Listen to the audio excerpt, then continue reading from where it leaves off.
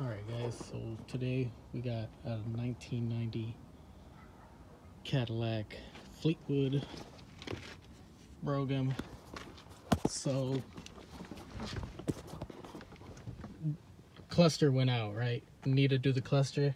So I'm gonna save you guys some time because I just went through this bullshit and there's no videos anywhere, and there's no video, no nothing. There's information, but there's no videos, so it's hard to figure it out. So let me just save you. Okay, you got Phillips there. Phillips there. Phillips. You don't need to take, well, yeah, you kind of do. You take this off. So 2 Phillips there. Phillips. Phillips. This little piece of shit right here stops you from pulling this little cover off. Everybody's like, there's a little, I'm in here trying to unscrew shit, not working, when there's a fucking little ass Allen, little tiny little thing right there. That thing, it's like a 10 or something. It's stupid small. That's what holds this in. That took me like 40 minutes to figure it out. Stupid little thing. Then all you do is this. Where are my keys?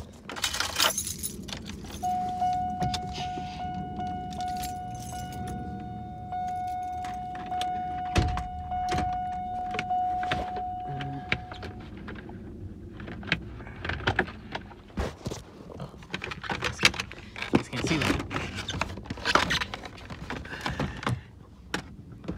Yeah.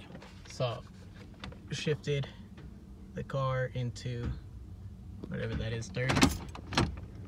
Put it back in park. Let go of the brake.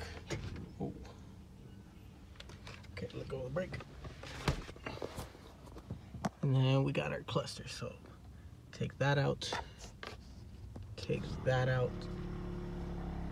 As you can see, no lights on at all. Ignition's on. Cluster should be on.